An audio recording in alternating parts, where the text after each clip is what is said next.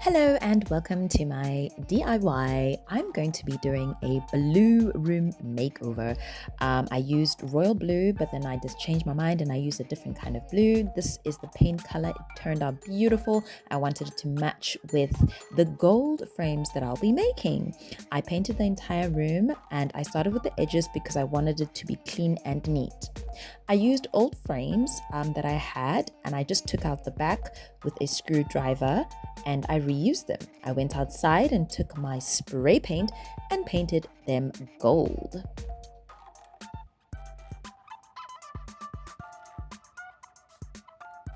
After I finished painting them, I mounted them on the wall, which was easy peasy lemon squeezy. The middle one, I added another frame because I thought it looked a little bit awkward, so I added another frame. I absolutely love the color contrast. Next, I took floating shelves and I decided to install them myself.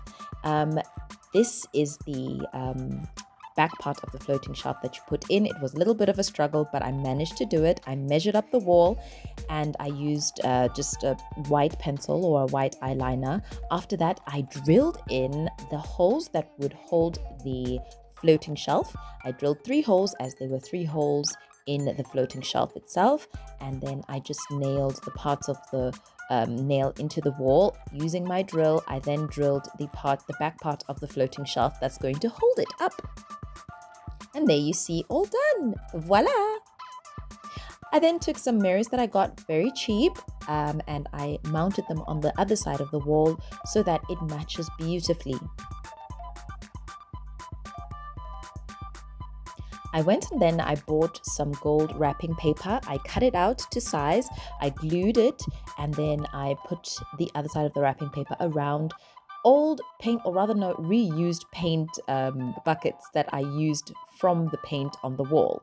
I then took rocks and put them into the paint bucket, and this was to hold the plant because it was quite heavy, and to make sure that it's sturdy and in place, and the floating shelves are strong enough to hold it. That's the end result and it looks absolutely beautiful.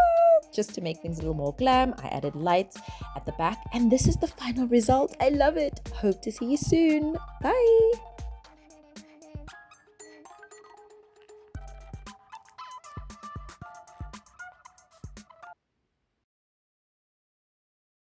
Here's a quick and easy DIY.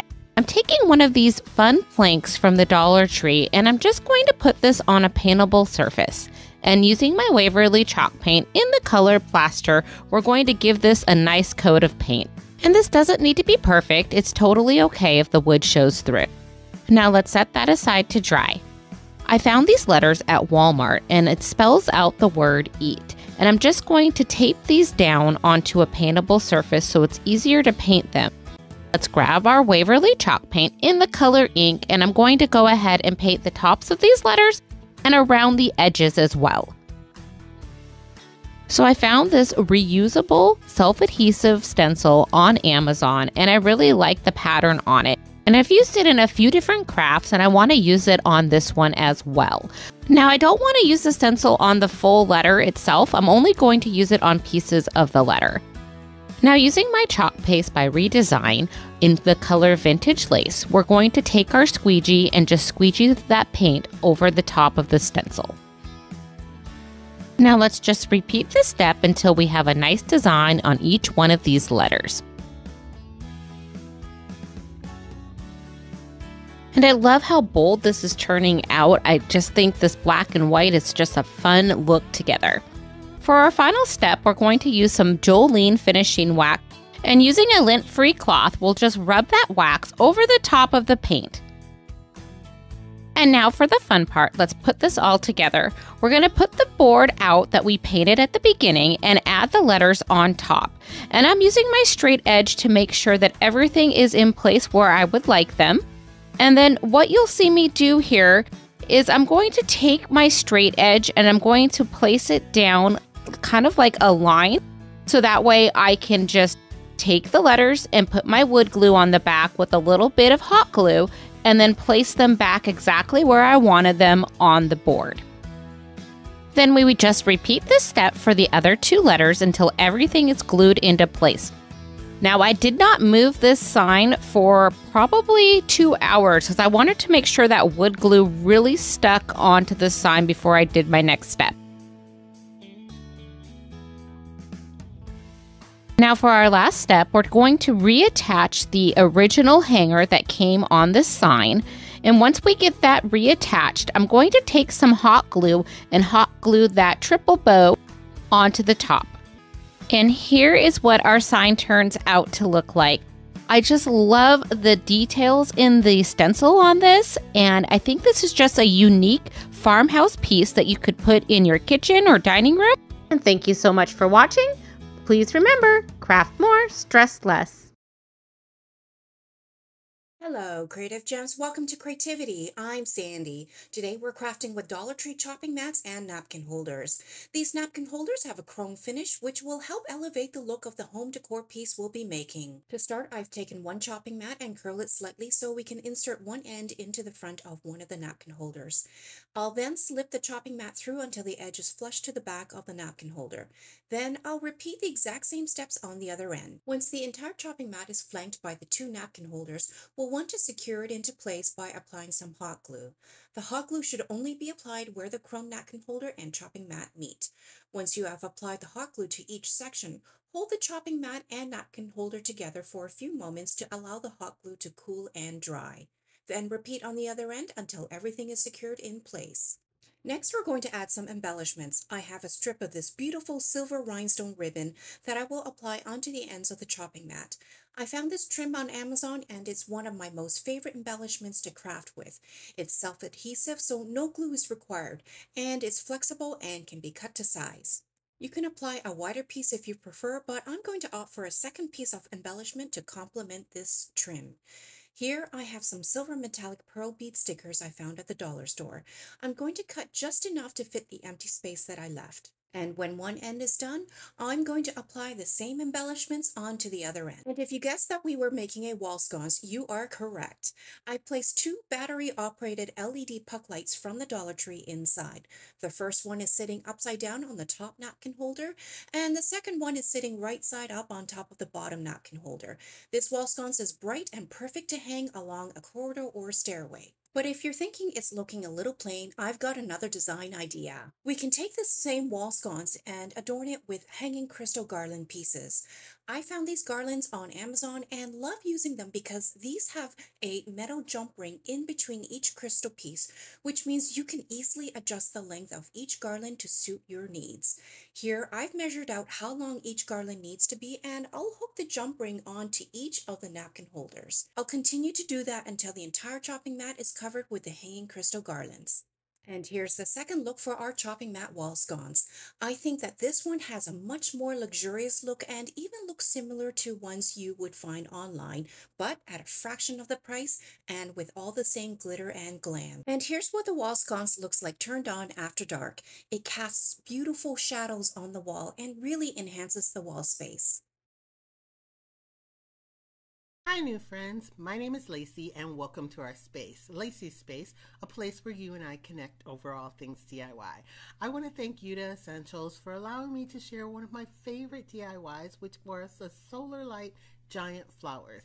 For this we're going to be using organza, a Dollar Tree solar light, some floral stems, and I have a little pink silicone mat in order to protect my table, and some E6000 glue. So right here what I'm doing is taking my floral stems and shaping them into different size like teardrops. I'm putting E6000 glue on one side of it and then adhering it to the organza. After that, after it is completely dried, I turn around and cut them out with some little like fingernail scissors so I can get really close to them. I made 2 kind of different sizes. These right here are smaller ones, and then the next batch will be larger ones. I'm showing you that the solar light activates from the top, so we want to make sure that we are going to adhere these with some Gorilla Hot Glue to the side of the black portion of this solar light and make sure we don't cover the bulb. I put 9 smaller ones around first, And then I'm using 9 slightly larger ones, and I'm placing those in between the smaller ones. You can see that I left long stems of the floral stems at the bottom so I can use some electrical tape and cover them up. Then after I get this on, and you can see I did a whole bunch of it, all this footage is sped up just so you can see what I'm doing. But if you want to see the full video, it will be on my channel. I am going to then take some leftover leaves, because we know as crafters we don't throw anything away, and glue those on to cover up the excess floral stem. I'm gluing them upside down so they look right side up on this giant flower. I do 2 layers of those, and then I use more electrical tape to cover them up to make sure that they stay. And if you've ever been on my channel before, you know I'm extra, so even though this is beautiful on its own, I decided to place on a little plastic butterfly on one of the petals. My house is blue, and so I picked a blue one, and I am adhering this on with some Gorilla Hot. I live in Michigan, and so it works perfectly fine for me to use hot glue, but if you live in a warmer climate, you might want to pick something a little stronger. But look how beautiful it is in my yard in the daytime, and at night it is gorgeous, and I absolutely love it. I'd like to thank Yuta Essentials again for giving me this opportunity to share with you. And if you'd like to check out more of my DIYs, I'm Lacee Space here on YouTube, and I will catch you in my next video.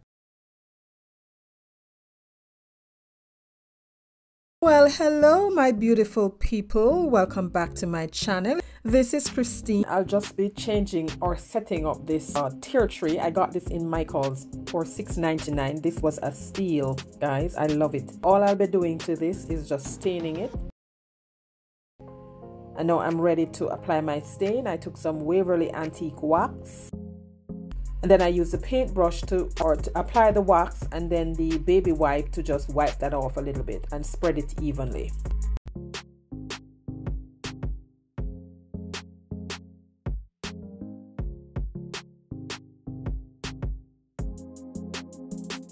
And now they're done, I'm going to apply some Mod Podge to seal it.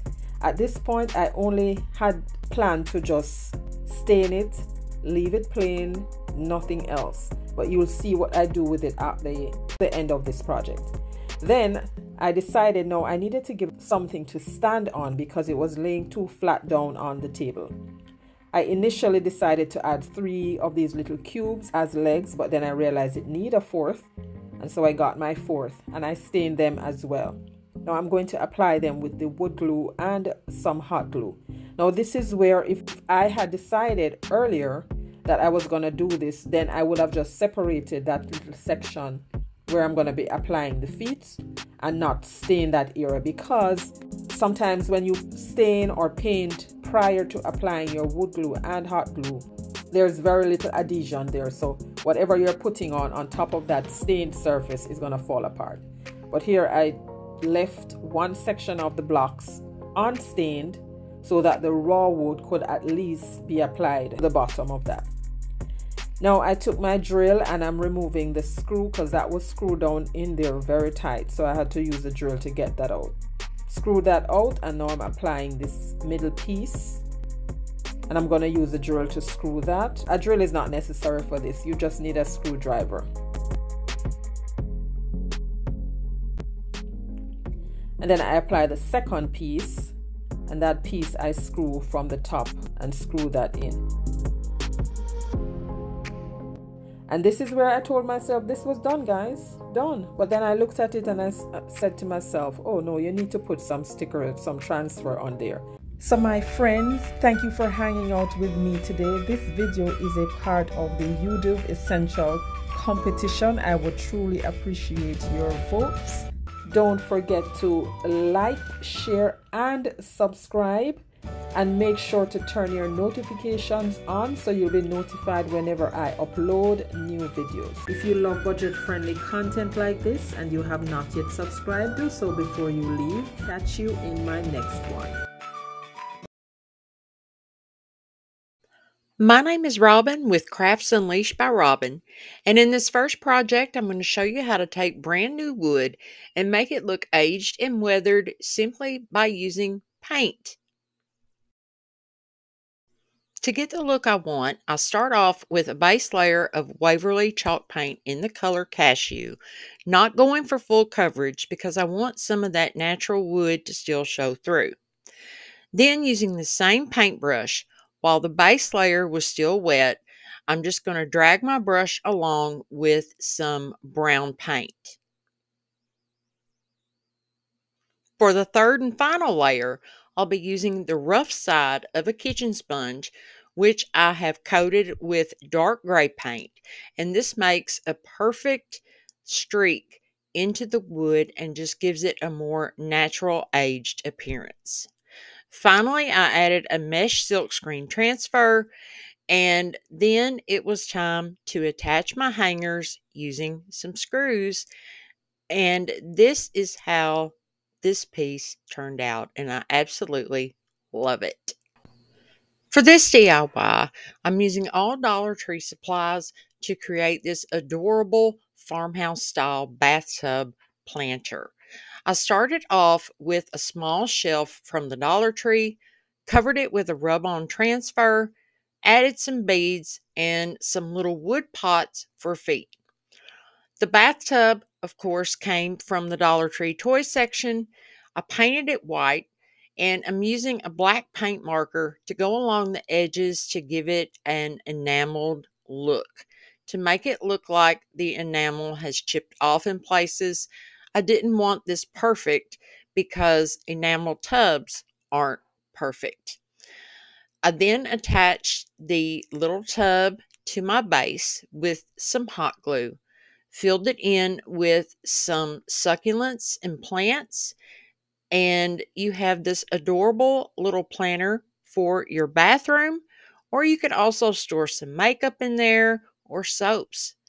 If you'd like to see the full tutorial of these DIYs, please head to my YouTube channel, Crafts Unleashed by Robin, and I will meet you over there.